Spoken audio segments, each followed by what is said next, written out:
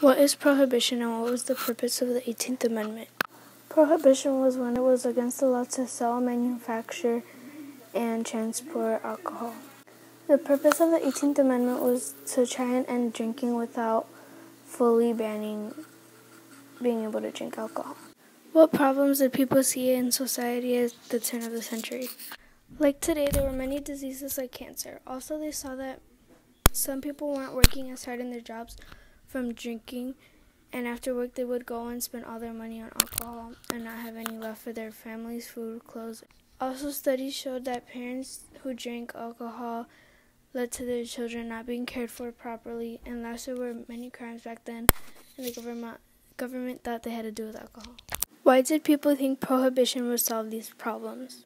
They thought that alcohol was contributing to having cancer, so the government thought that if they banned alcohol, then the numbers of cancer would decrease. Next, the government thought that alcohol was a big part of why there were so many crimes being committed, so they thought if they banned it, that the numbers of crimes would be reduced. Many people would go after work and spend all their money on alcohol, and since males were the only ones that could work, if they spend it all on alcohol, there would be no way to get extra money, and then there would be no money for their food, families, or anything. So the government thought that if they banned alcohol, it would solve this problem. What strategies and evidence did temperance advocates use to get people to support prohibition? The evidence that they gave was that if you would get diseases if you drank alcohol. They said that you can get many different types of cancers and tumors, and your life would be shorter.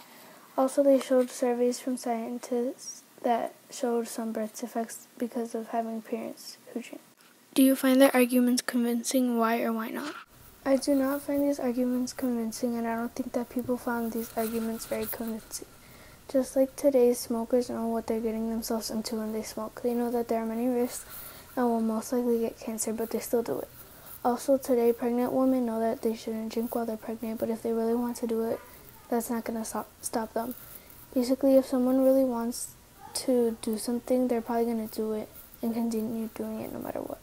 Go back into the Go formative and look at Document B. Why do you think the author of Document B singles out immigrants? I think the author of Document B singles out immigrants because they need to find a way to support their family.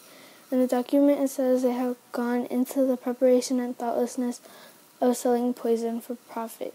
When you move into a completely different country, you don't have that much money, so they are going to do whatever it takes to support their family, even if it means breaking the law. Also, they can bring in the alcohol from their homeland, since it was only illegal in the United States to bring it and sell it here.